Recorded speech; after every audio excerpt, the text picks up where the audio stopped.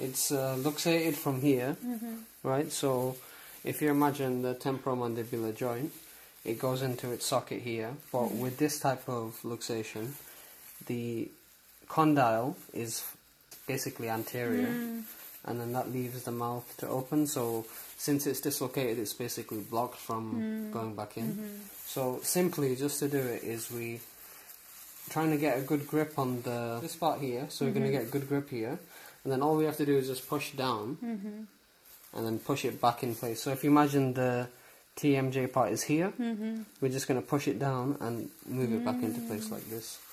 So